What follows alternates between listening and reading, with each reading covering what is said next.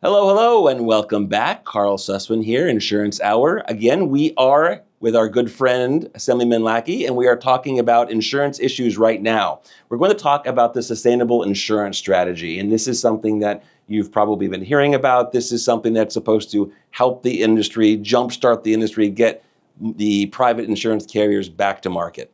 So, Assemblyman, you've heard about this, no doubt. What is your personal feeling? What are you hearing from your constituents about it, if anything? And what are people here in Sacramento talking about? What do they think about this? Well, the sustainable insurance strategy, I think there's more questions than there are answers when it comes to that. It's a goal. It's a goal that we're trying to arrive at, and no one knows how to get there. As you saw last year, towards the very end of the year, there was a legislative effort to try to get involved, and it turned into be a real disastrous set of circumstances that are very complex to explain. I won't try to do that, but I will tell you that this problem has definitely got the attention of the legislature.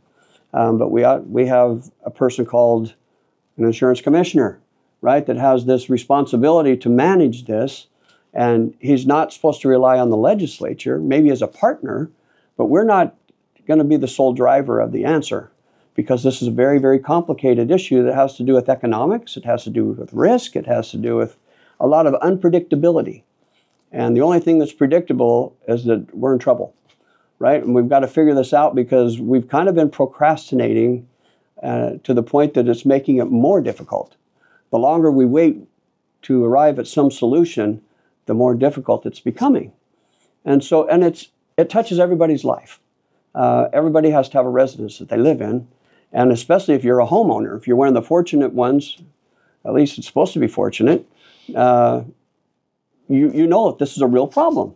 And so when we have this strategy, we know that insurance companies have been told that they are to accept a minimum of 85% of applications in the affected areas to depopulate the FAIR Plan. So we're trying to tell insurance companies what they have to do, and they'll do it. But guess what? The cost is going to be, I don't know if it's sustainable. I don't even know if it's doable. And so, I don't know. We need to be honest with people. And so there seems to be a disconnect between honesty and ability to manage it. And so we have a very, very serious set of circumstances before us. But the overall goal is to increase the availability of affordable insurance. Right? That's the simple truth. And that's what this strategy is supposed to help us accomplish. I think what's interesting that you said is that it's not the job of the legislature to deal with this, support it or not, but it's not their job to come up with the solutions. It's the elected insurance commissioner that we have. That's correct. So what do you think about the elected governor taking part in trying to promote parts of, at least the first part of the sustainable insurance strategy in the trailer bill that we're waiting for to see how it's going to come through? It depends. It depends, right? I have no problem with anybody trying to help, right? I mean, I feel like partnership needs to be part of the solution. But primary responsibility, we can talk about what that is. I think it's very simple. It should come from the commissioner, but he obviously is crying for help. And so we should run to offer assistance. But how we arrive at that is not so simple. It's very, very complex. And however, the urgency is becoming more and more acutely obvious because of, look at what's happening right now. The fire season is upon us already. And so people are already potentially going to have claims. And without the insurance, we got real catastrophes. It's not something that the state should be picking up the dime for. It's something that the state should be trying to promote industry to find a way to be able to provide coverage for. If I can summarize what I think. Partnership is what we should be. Right, right. Now, the sustainable insurance strategy, as you're describing, does have certain goals, as it says, right? It does. Goals are to have the private industry write in 85% of distressed areas, which are not just high fire risk areas. They're areas of economic challenge. For example, part of that 85% encompasses areas where the premium to income ratio is off. What do you think? Rural. Just spell it. R-U-R-A-L. That's what we're talking about here. Right. Do you think that that's fair? Do you think that's the right way to be looking at it? Or should we be trying to keep things more homogenous, or just give the carriers sort of a free-for-all? What's the, I mean, I know these are extremes. Yeah. That's the great debate. And what is fair to one is not fair to another. So that's a very hard thing to arrive at, fairness. What we need is something that's manageable, right? Something that's realistic, something that will actually arrive at what is necessary. You know, provide the necessary protection at some reasonable cost. And that sounds simple, but it's not. And measuring risk is something that it's very, very difficult to do. But you definitely have those who are more prone to risk versus those who are not. And a lot of times those are the people that have the least amount of ability to pay. So therein lies the dilemma. And it's a very real one, and it's very hurtful. It's having very, very, devastating circumstances.